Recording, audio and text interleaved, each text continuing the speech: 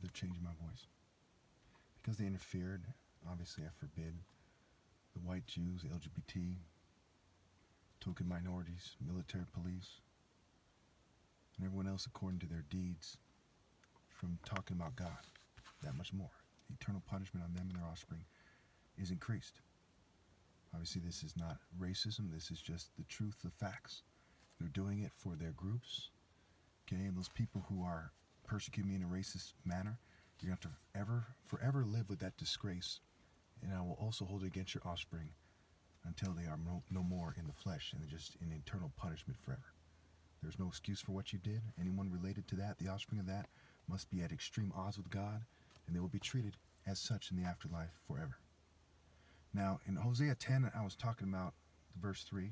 I read the chapter in the part 1. It says, "Then they will say, we have no king because we did not revere the Lord. But even if we had a king, what could he do for us?"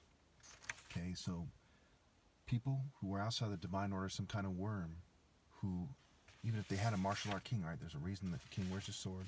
There's nothing that can be done for them because they're too cowardly to obey God through him. And after I'm gone, they'll have no king. So Hosea 10 is key, as Luke 23 quotes it, and also Samuel, where it talks about, listen to what the people are telling you. It is not you that they have rejected as king, but it is me. So Samuel was told by God that because they rejected him, they had rejected God because God appointed him. God set me apart. Again, John 10. How much more the one God set apart as very own. The top martial arts ever, Exodus 15:3. The Lord is the warrior. The Lord is his name. Now, it takes some kind of shallow, white, racist person, some kind of yuppie, some kind of frat person to miss the significance of being the Royal African Falcon top martial artist. Okay, they don't misunderstand the arguments being made in the Black Panther cartoon, but the Royal African Falcon, it goes far beyond the idea of the Black Panther. Magically, they don't get is set apart by God as the anointed one. That's silly.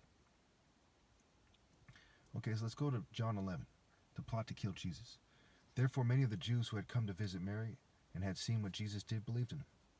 But some of them went to the Pharisees and told them what Jesus had done. And the chief Pharisees and the Pharisees, then the chief priests and the Pharisees called a meeting of the Sanhedrin. What are we accomplishing, they ask. Here is this man performing many signs. If we let him go on like this, everyone will believe in him. And then the Romans will come and take away our temple and our nation. Then one of them named Caiaphas, who was the high priest that year, spoke up. You know nothing at all. You do not realize that it is better for you that one man die for the people than that the whole nation perish. Of course, he was the high priest of Satan, okay, of the Jews who chose to live outside the divine order. The Jews who choose not to obey God through me, which is all of them right now. Every single last one. That's what Jesus said. It's the kingdom of heaven will be taken away from you because all of you failed. It's like Sodom and Gomorrah, in Genesis, or whatever it was, when God said, he said, for the sake of a few, he would spare the town. Okay? Well, there's not even a single one of them that obeys God through me, and it's too late to salvage the situation for them. So the kingdom of heaven has been taken away from them with no way back. Okay, and of course everyone outside the divine order, but a special emphasis on them as they made themselves the center of attention, the center of the story for all these years. Okay. Again, it's just a story, but because of the, they went around the world and all these churches and synagogues and mosques and so on and so forth. Anyway, where are we here? He did not say this on his own, but as high priest of Satan, that year he prophesied that Jesus would die for the Jewish nation. And not only for the nation, but also for the scattered children of God, to bring them together and make them one. So from that day on, they plotted to take his life. Of course, I added the word Satan, because it's obvious that that's what they're getting at. I want to make sure people don't miss that. So from that day on, they plotted to take his life, okay, because he's from the synagogue of Satan and not really a Jew, right? Therefore, Jesus no longer moved about publicly among the people of Judea. Instead, he withdrew to a region near the wilderness, to a village called Ephraim, where he stayed with his disciples. Okay, so let's just go ahead to John 19. I'll touch on John 16, 17, and 18 in part 3 for context. Okay. John 19. Then Pilate took Jesus and had him flogged. Obviously, Pilate was a coward, and it is disgraceful that many in the West pretend that he wasn't. The soldiers twisted together a crown of thorns and put it on his head. They clothed him in a purple robe and went to him again and again, saying, "Hail, King of the Jews!" And they slapped him in the face. Okay, so you see how they're mocking Jesus. This part's important. As much as it's annoying and it's childish, and there's a bunch of gay Satanists, acting like clowns when you read parts like this, it is key. Okay? They said, "Hail, King of the Jews," and they slapped him and they put on a purple robe. So purple, you see all these Satanists wearing purple. They're mocking. It's a color of mocking. It's like scarlet, becomes worn by the whore that rode the beast and the prostitute Babylon and so on and so forth in Revelation. They're mocking God. The purple is the color of mocking God. It's a play on words for rape. Okay? For rape L or something like that. See here. Rape pole, right? So their cult center, their phallic symbol, their reproductive cycle. Okay, so they said, hey, we're not going to obey moral precision, right? It's a story with a moral. It's the Bible, so very much moral precision is the moral of the story, right? And they're saying that they're working for the government, they're in the military and police, and they refuse to bow down to God. And the same thing is happening right now, okay? There's no other way possible to look at it.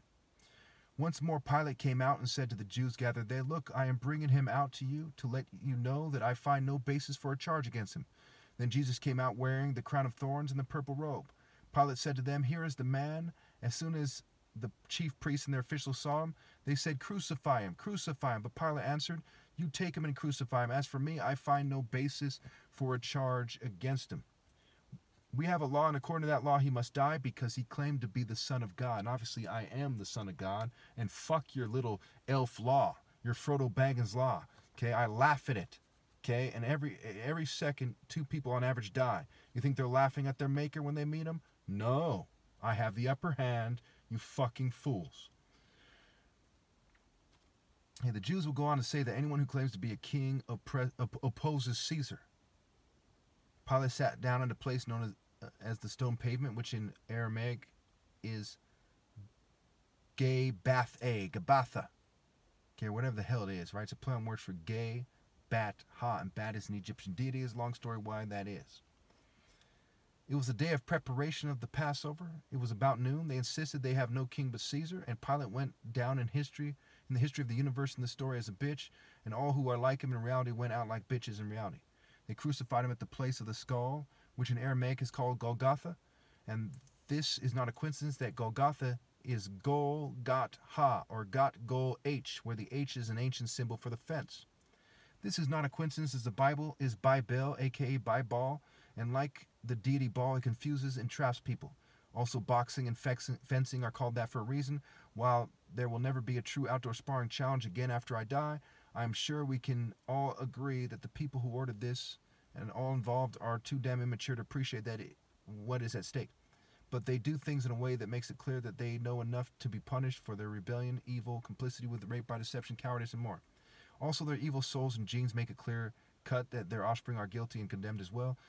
Is it doing God justice to not mention this? Even the word mention is a play on words for men shun. And what are the consequences for shunning God the Father and the last manly king ever, the last man standing, the last valid king ever, what have you? The idea of actually obeying God in the divine order and being willing to die for God was crucified, and the possibility of dying for God no longer exists in the minds of Westerners, and to this day there is no proof that a Westerner ever lived or died for God, and certainly those who obey them have not. Okay, of course, I don't consider myself a Westerner.